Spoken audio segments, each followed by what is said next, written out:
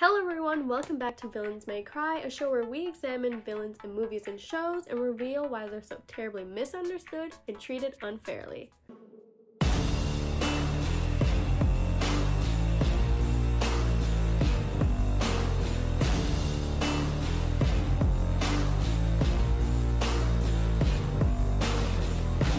I'm Kameline. And I'm Ariane. In today's episode, we are going to be talking about one of the most quotable mean girls, Regina George. Hold up, are you wearing pink? It's Friday! On Wednesdays, we wear pink. Now, if you break any of these rules, you can't sit with us at lunch. For those of you who don't know, Regina George is one of the main characters in the movie Mean Girls, starring Lindsay Lohan, Rachel McAdams, and Amanda Seyfried, and many more. And Regina George's character is played by Rachel McAdams, who, by the way, has said that her Mean Girls character still haunts her to this day. Mean Girls is a teen comedy movie that focuses on Cady Heron. Do we have a Cady Heron here? It's Katie. My bad, Cady Heron. Katie is a homeschooled teenager who grew up in the African jungles. She moved to the suburbs of Illinois where she discovers the laws of the jungle taking on a whole new meaning when the 16-year-old enters a public high school for the first time.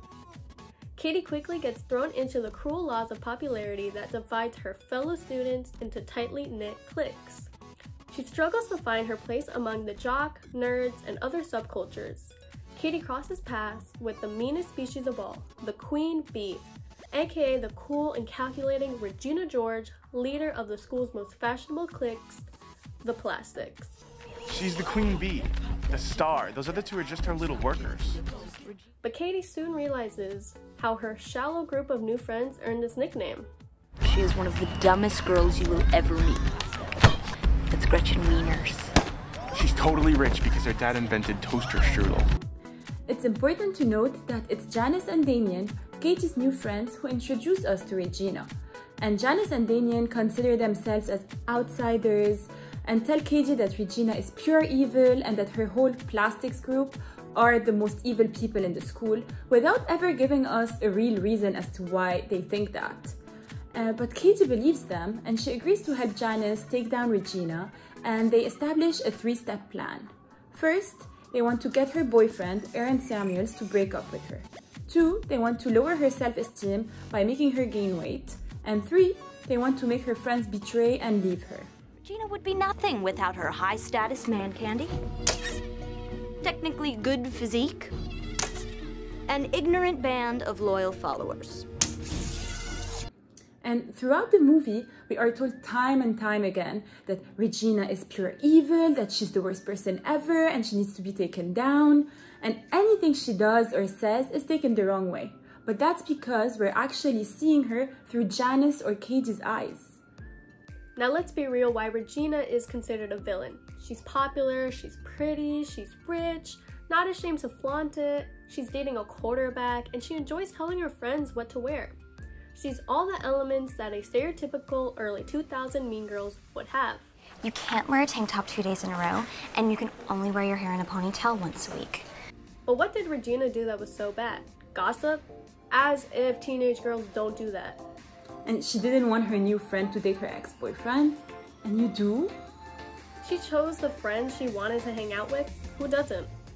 Exactly. And she handed out compliments that she didn't mean. But where's the harm in that, as long as she helped raise someone's confidence or mood? So adorable. Thanks. That is the ugliest effing skirt I've ever seen. And I feel like a lot of Regina's good sides were actually clouded by this mean girl title. For example, she's the one who welcomes Katie and invites her to be a part of the Plastics group. And sure, this group was a little bit dysfunctional and a little bit toxic at times, but Regina ultimately welcomed the new kid and made her a part of everything. Yeah, very true. She also always defends her friends.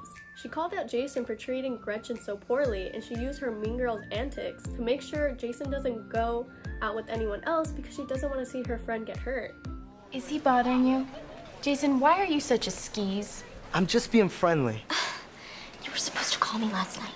Jason, you do not come to a party at my house with Gretchen and then scam on some poor innocent girl right in front of us 3 days later. She's not interested. Regina isn't the kindest person ever. But again, what teenage high schooler is?